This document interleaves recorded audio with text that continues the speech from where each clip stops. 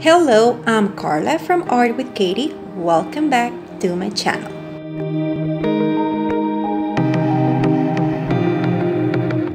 Today I have a very special video for you because I just received a new set of markers that I want to unbox with you. Here are my new markers and I cannot be more excited for them. For some time now, I've been wanting to use art markers. But you know, it's hard to get good markers and there's also the budget. You know, I have a few markers because I've shown them to you. I have this bag that is really old and they serve me for a long time, even though some markers have dried. And I just recently purchased this one. But as you can see, having 24 markers, or let's say 20 markers with the ones that have dried up, sometimes doesn't seem enough.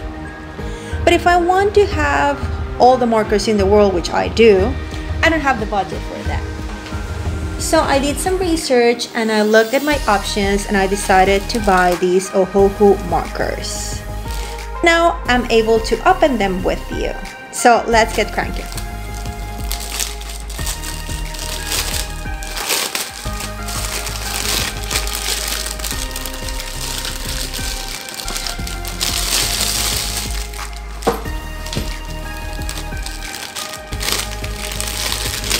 You can see that I just purchased 60 colors of alcohol-based markers to make some art. And you know, this bag is not a toy. I like how they come in a little bag. I think that's very useful because God knows I need places to store my stuff. Let's open up this baby over here. I can, so it might be childproof or something. And it's really hard. I can see it's stuck with this, that's why. What is this? It says, if you're coloring on thin paper, please put this pad between your coloring sheets to prevent any bleed through. Oh, that's nice. Honestly, my drawings are mostly all the time just, you know, damaging my beautiful table over here. And they give you this color chart, which I appreciate it. You can see all the colors that I got here. And well, a little guide. Ohuhu Art Markers. What is Ohuhu? What is Ohuhu doing? What about their markers? And of course, all the colors that they have available. And you can see there are plenty. Next, I would like to get some skin color markers and maybe then later on some gray. I don't know if they're gonna be Ohuhu or anything else, but I know I'll keep you posted. So here it is, the 60 colors and the blender, which is always nice. They have tutorials, they have FAQs, and you know, they have their website, the YouTube channel, and their Instagram channel, so we can follow them around and learn everything there is to know about their products. So thank you very much. By the way, this is not a sponsored video. This is something that I'm doing because I just like markers and I want to share with you what I'm learning about them. So let's see, let's get, well, they say they have lavender, so let's check that out. Lavender should be number 83. Where is 83? So what I really appreciate is, as you can see, they have the color number. You can see that they mark the tip that's bored and the tip that's fine. I decided to buy these instead of the brush tip. I just thought it was better for me. And yeah, it also has it on the other side. So that's as well really nice. But I heard as well in a lot of recommendations is that we should keep them like horizontal and not store them upside down, because then the ink won't work as well. So let's see, this is the broad tip and this is the fine tip. Let me get my notebook so that we can test them out. I'm using my Canson paper. As you can see, it is for markers, so it shouldn't have a lot of issues. Even though this paper is meant for markers, they still bleed through, so be careful. That's because they're alcohol based. That doesn't happen a lot with water-based markers. So let's see, and they gave us this thingy over here to try them out.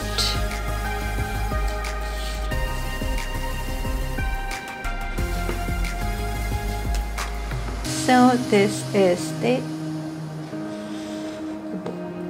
broad tip, and this is the thin. Looks pretty nice. And as you can see, it went through the paper, but it didn't stain my working area. Now, I'm curious to compare them to the Prismacolors, so let's do that. Here they are. Although I don't think I might have the same colors.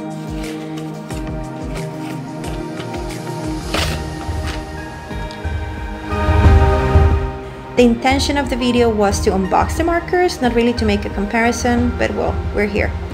So as you can see, these ones like cylindrical, rounded, whatever. And they do as well have the number of the color on both sides. This is the broad one. If I can open it, there you go. See, this is another sort of tip.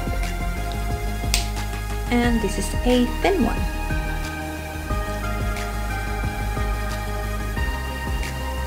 So this is the other tip.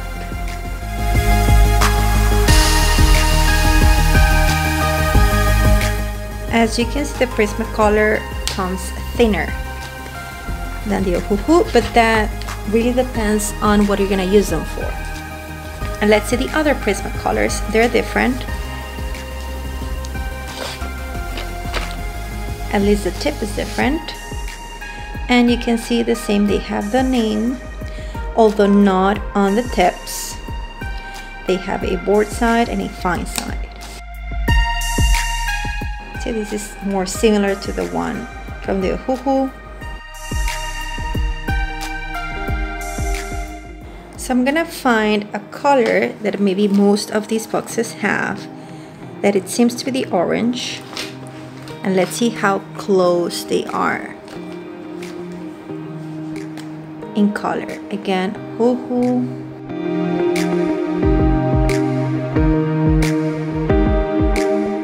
Prismacolor with the brush tip.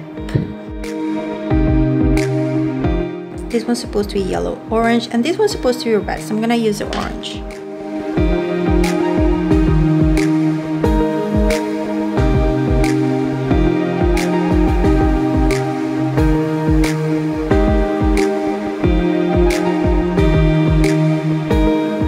Okay, so probably the Ohuhu is closer to this one. They feel really nice. So I'm gonna try to do some blending and see how that looks.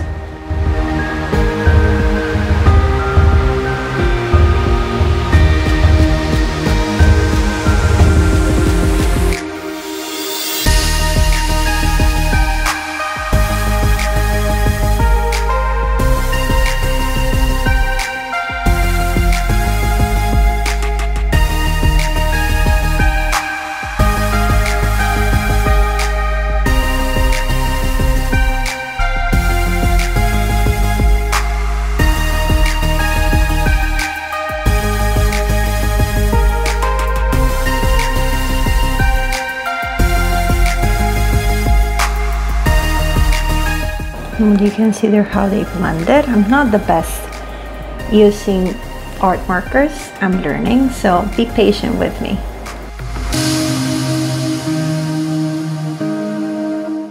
Oh great, it dried. So well, that's not gonna work. One of these two dried too, so let's see.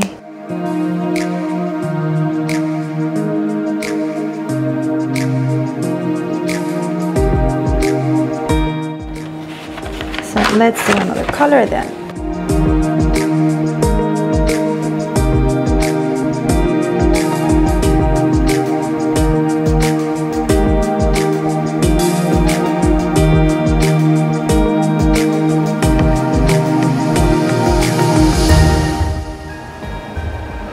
So you can see that these ones are old because they're sort of dried. Well, not sort of, they're dried. So they don't blend that well.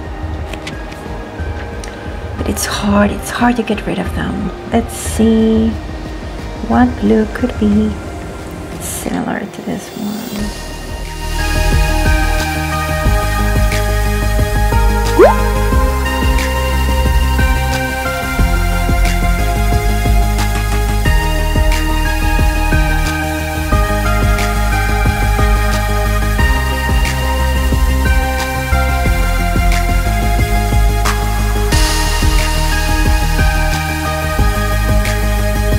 The blue didn't blend as well as the orange did, but now I'm gonna try and see if they blend between themselves. So far, the Prismacolor Premier has been the one that I feel blends better, although I think I selected very dark colors. Might not see that well because it's quite dark.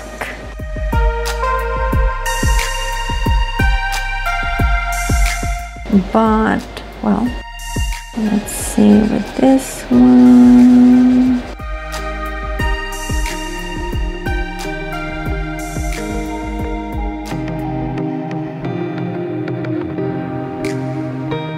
You can see how it bleeds through, although this has been helping. So we have to wait for them to dry for a little bit.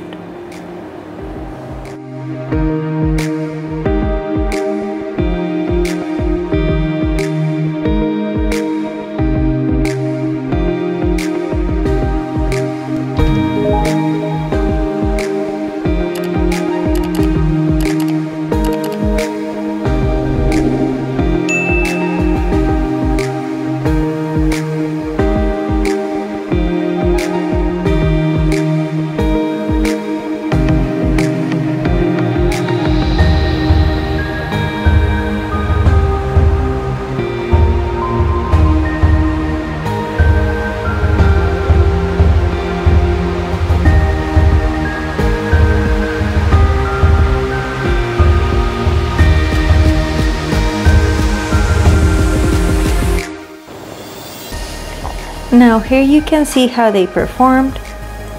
This is the Ohuhu, this is a Prismacolor with the brush tip, and these are my old Prismacolors.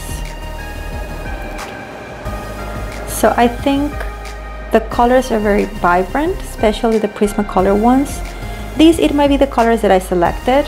I mean, lavender is not that of a bright color. It depends, I guess, what you use it for, but the orange seems pretty bright. You can see how, and this could be me, it could be my hand, how I didn't blend them the best. Although here you can see a little bit how I still have to up my level in the blending department. Here it was a mix of different, the same as this one. And then my old Prismacolors. Here I used different brands and created this like purple pink blending situation. And that's how it looks. And then I use all of Ohuhu markers to create this gradient. So I don't know, what do you think? Leave me a comment. I think so far the blend that I did the best was the purple and pink one. I think I need to work this a little bit more. And let me tell you, I really like to hold the Ohuhu markers. It comes really natural to me to hold this. They're not heavy, they're not like, and the way they're easy to open. And my idea in getting these markers was to look for an affordable marker that I could purchase and have a lot of colors, because, well, I don't, or I didn't have a lot of colors before I purchased them. Now the Prismacolor, I mean, they're markers, I guess. I mean, thinking of the hold, because I did notice a difference, like I was like, oh, this is nice to hold. And the Prismacolors, well, they're, I mean, I enjoy more a finer marker, I guess. But I did find it very hard to open the tip. I actually had to, see, I had to ask for some help. I think I need to turn it and then open it, just something for you to know. And I use these markers, like not these particular markers, but the first time I used art markers was in middle school, and they were this brand. So, and I know the whole, how they feel. These are, since these two are the same brand, you hold them, you know, just the same. But I don't struggle as much opening the caps of this one, probably because they're really old. But yeah, I have to say that this brush tip, it's really nice to use. I don't know if it is the tip or the ink or both, but when I was coloring, these were pretty nice, the Prismacolor Premier. But I'm really excited because I have a lot of colors of these Ohuhu markers, and I want to use them to create a lot of different things. So I'm gonna do the color test so I can have the card filled and know the colors, because I want to do an illustration, something really quick just to compare Prismacolor and Ohuhu.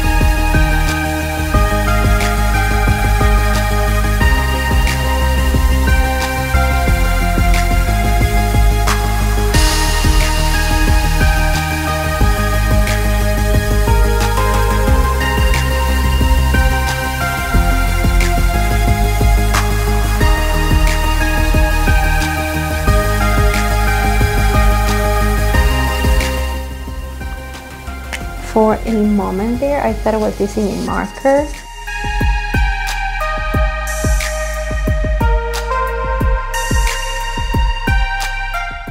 But no, I wasn't missing anything. I just put everything on the desk as you saw, making a big display, and then this baby just rolled down the desk.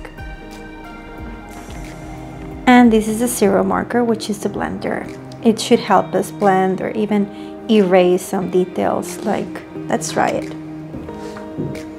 Like, if you could push a little bit the color if you wanted to delete something, or if you want them to blend them better. This is the marker that should help us.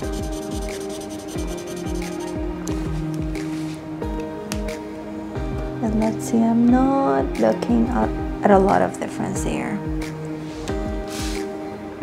but as well, it takes time and patience, as everything with art.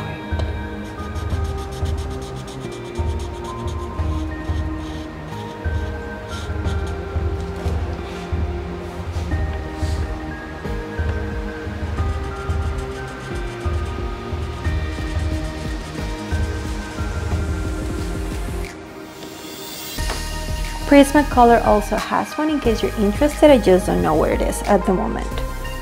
Anyway, so this is my unboxing of the Ohuhu markers. You can see all the different colors.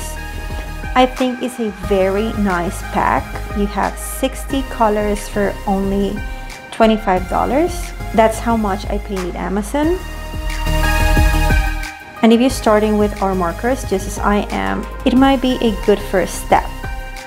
I know Copics are what all the great artists use, but they're a little bit above the budget for a lot of us. So I love my Crayola markers. For me, those are the best. They're water-based, but now I want to try something different, and I want to see what color markers can do that might be different than, you know, water markers. So hopefully this video is useful for you too, if you're trying to find out, you know, what's the difference between one marker and the other.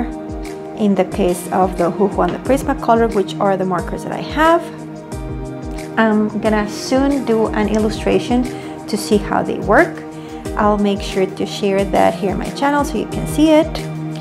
And as I keep getting more stuff and just purchase every single item that I can afford, I'll be sharing that with you. As I told you at the beginning, this video is not a sponsor. I just wanted to have a nice set of color markers, and I saw that Ohuhu was a very nice first step into that. Some people even say that they're very, very nice. They're Copic quality. Why did I buy more Ohuhu markers instead of Prismacolor or even Copic? Well, because budget-wise, it made more sense, especially since I'm not really one to use a lot of art markers. They're not really kind with a bullet journal or a notebook. You need special paper.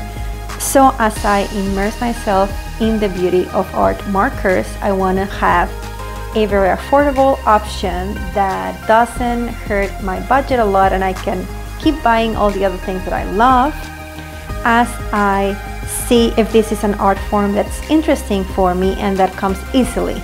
Again, not everything in art comes easily. You need a lot of practice and patience. And I hope you'll be joining me as I learn to use my art markers. Thank you for visiting me today. I hope to see you soon. And as always, keep kind, keep creative, and keep safe. See you soon. Bye. Please like and share my video. And don't forget to subscribe to my channel. See you next time!